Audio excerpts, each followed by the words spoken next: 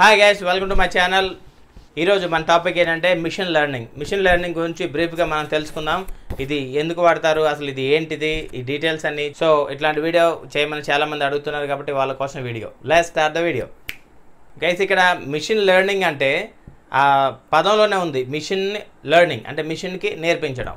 So ఈ మిషన్కి మనం ఏదైతే ఫీడ్బ్యాక్, మనం ఏదైతే ఇన్ఫర్మేషను, మనం ఏదైతే డీటెయిల్స్ ఇస్తామో దాన్ని బట్టి ఈ మిషన్ లెర్నింగ్ అనేది డిజైన్ చేయబడింది. మిషన్ లెర్నింగ్ అంటే సపోజ్ మీ హ్యూమన్ బ్రెయిన్తో ఏదైనా పెద్ద క్యాలిక్యులేషన్ ఉందనుకోండి, అది చేయాలనుకుంటే మీకు చాలా టైం పడుతుంది. బట్ మిషన్లో మనం ఆల్రెడీ ఫీడ్ చేసి ఉంటాం సబ్స్ట్రాక్షన్, క్యాలిక్యులేషను అండ్ డివిజన్, ఇట్లాంటి అడిషన్, ఇట్లాంటివన్నీ. సో ఎంత పెద్ద క్యాలిక్యులేషన్ ఇచ్చినా అది మీకు ఇంత విత్ ఇన్ ఫ్రాక్షన్ ఆఫ్ సెకండ్స్లో అది మీకు ఆన్సర్ ఇస్తుంది. బట్ అదే హ్యూమన్ బీయింగ్ అంటే ఆన్సర్ ఇవ్వడానికి చాలా టైం పడుతుంది. కాబట్టి ఇట్లాంటివన్నీ చేయడానికి మిషన్ లెర్నింగ్ ఉంటుంది. బట్ ఇక్కడ మిషన్ అనేది దానంతటా అదే ఇంటెలిజెంట్గా ఆలోచించలేదు, ఒక పద్ధతిలో అది థింక్ చేయలేదు. మనం ఏదైతే ఫీడింగ్ ఇస్తామో అది మాత్రమే అది చేయగలుగుతుంది. బట్ హ్యూమన్ బ్రెయిన్ అనేది చాలా ఇంటెలిజెంట్. మనం ఏదైతే చేయాలనుకుంటున్నామో అది మనం ఆలోచించి చేయగలుగుతాం. ఇట్లా ఆలోచించి చేయడం కూడా మనము ఇన్ఫర్మేషన్ ఇచ్చినట్లయితే దాన్నే మిషన్ లెర్నింగ్ అంటాం. అంటే ఇప్పుడు సపోజ్ ఒక క్యాట్ ఉంది.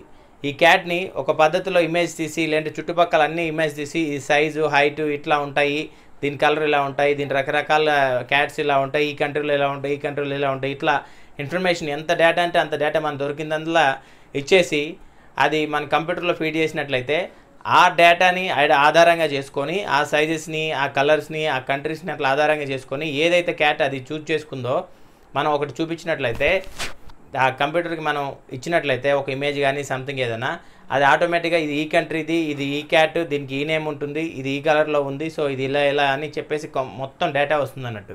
సో ఇదే ఒక బెస్ట్ ఎగ్జాంపుల్.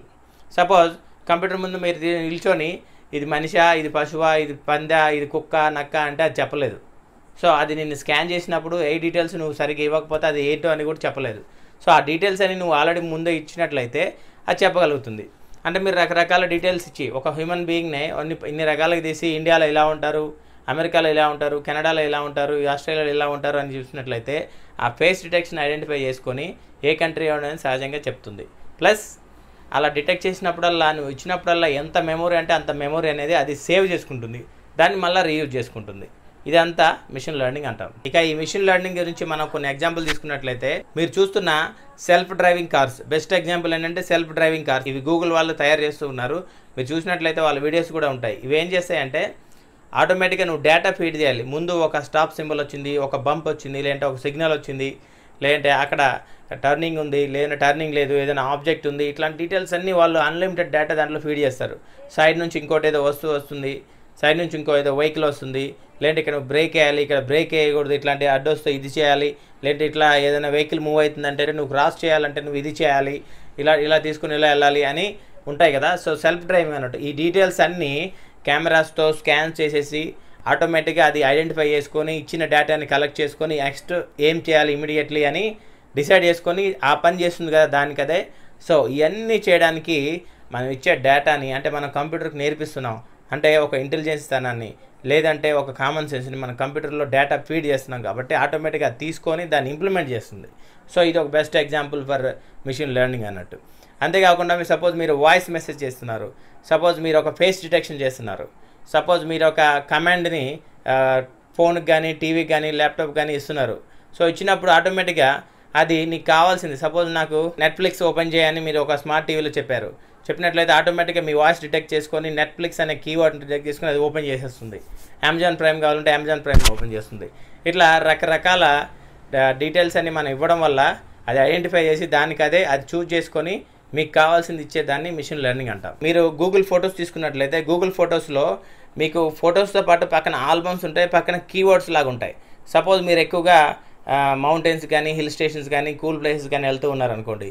సో మీరు దిగిన ఫొటోస్ ఆటోమేటిక్గా మౌంటైన్కి సంబంధించిన ఏమైనా వచ్చినట్లయితే ఆ మౌంటైన్ ఫొటోస్ అన్నీ ఒక ఫోల్డర్లో పోతాయి, హిల్ స్టేషన్ ఫొటోస్ అన్నీ ఒక ఫోల్డర్ పోతాయి, మంచుకు సంబంధించిన ఫొటోస్ అన్నీ ఒక ఫోల్డర్లో పోతాయి.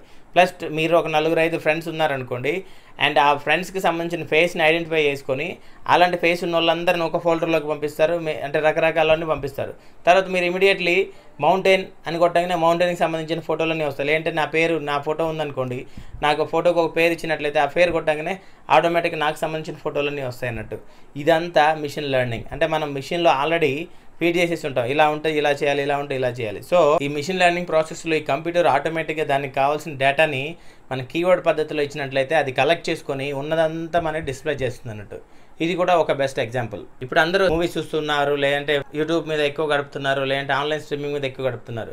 సో ఇక్కడ ఏమవుతుందంటే మీరు ఏదైనా నెట్ఫ్లిక్స్లో కానీ అమెజాన్ ప్రైమ్లో కానీ ఒక మూవీ చూసినట్లయితే ఆటోమేటిక్గా మీకు ఆ మూవీకి రిలేటెడే కింద మనకు కనపడతాయి. సపోజ్ మీరు ఈకామర్స్ సైట్లో చూసినట్లయితే ఒక ఫోన్ చూశారు అంటే ఆ రేంజ్లో, ఆ ప్రైస్ రేంజ్లో ఇమీడియట్లీ దానికి సంబంధించి కింద పడతాయి. అంటే బేస్డ్ ఆన్ యువర్ సెర్చ్, అంటే మనం వెతికే పద్ధతిని బట్టి అవి మనకి రికమెండ్ చేస్తూ ఉంటాయి.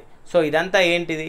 ఇదంతా మిషన్ లెర్నింగ్ వల్ల అవుతుంది అన్నట్టు. ఈ డేటా అంతా ఫీడ్ చేస్తుంది. ఒక పర్సన్ ఇలా సెర్చ్ చేస్తుంటే దానికి సంబంధించిన ఏమున్నా కానీ అవి డిస్ప్లే చేయాలని చెప్పి ఒక ఇన్ఫర్మేషన్ అనేది మనం కంప్యూటర్ లాంగ్వేజ్లో ఫీడ్ చేసినట్లయితే ఆ కంప్యూటర్ ఆటోమేటిక్గా మనకి అవన్నీ డిస్ప్లే చేస్తూ ఉంటుంది అన్నట్టు.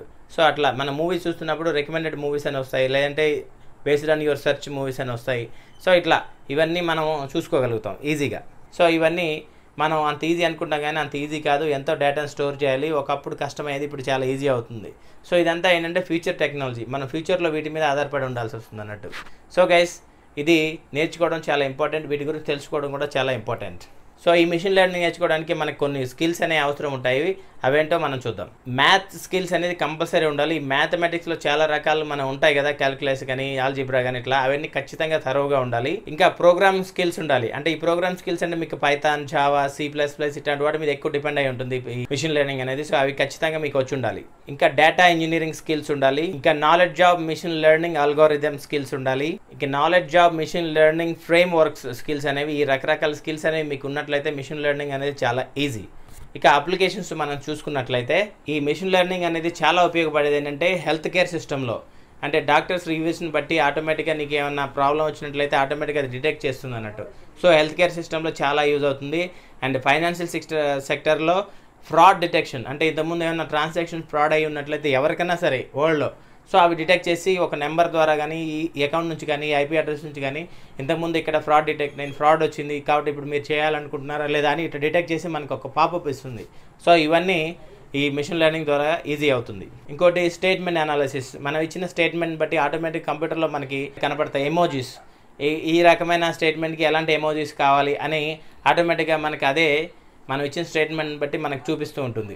ఇక ఆన్లైన్ సైట్స్ కూడా మనం చూసుకున్నట్లయితే ఉబర్ని ఎగ్జాంపుల్గా తీసుకున్నట్లయితే అది ఏం చేస్తుందంటే మీరు బేస్డ్ ఆన్ సెర్చ్, మీరు ఎక్కడ సెర్చ్ చేస్తున్నారు, ఏ ఏరియా నుంచి ఏ ఏరియాకి వెళ్తున్నారు, అక్కడ ట్రాఫిక్ ఎలా ఉంటుంది, అక్కడ రేట్ ఎలా ఉంటుంది అనేది చూసుకొని ఇక్కడ ఎంతమంది చెల్లిస్తారు, ఇక్కడ ఎంతమంది ఎక్కుతున్నారు, ఏ ఏరియాలో ఎక్కువ బాగా ఉంటుంది గిరాకీ, ఏ ఏరియాలో తక్కువ ఉంటుంది, ఇవన్నీ సరే ఆటోమేటిక్గా మన యూజర్స్ని బట్టి ఆటోమేటిక్గా అది డేటా కలెక్ట్ చేసుకొని దాన్ని బట్టి మనకి రివ్యూస్ లాగా, దాన్ని బట్టి మనకి రేటు కూడా ఫ్లక్చువేట్ అవుతూ ఉంటుంది. ఆన్లైన్లో మనం క్యాబ్స్ బుక్ చేసుకున్నట్లయితే ఇదంతా మనం సెర్చ్ చేసుకుని ఇదంతా బ్యాడ్ వెదర్ ఉంది, ఇక్కడేమో రష్ అవర్స్ ఉన్నాయి, సో కాబట్టి ప్రైస్ ఇంత ఉందని ఆటోమేటిక్గా కంప్యూటరే మనకు చెప్తుంది. సో ఆ డేటాని మనం మాన్యువల్గా ఫీడ్ చేయాలి, ఆ డేటాని మనం కంప్యూటర్కి ఇవ్వాలి.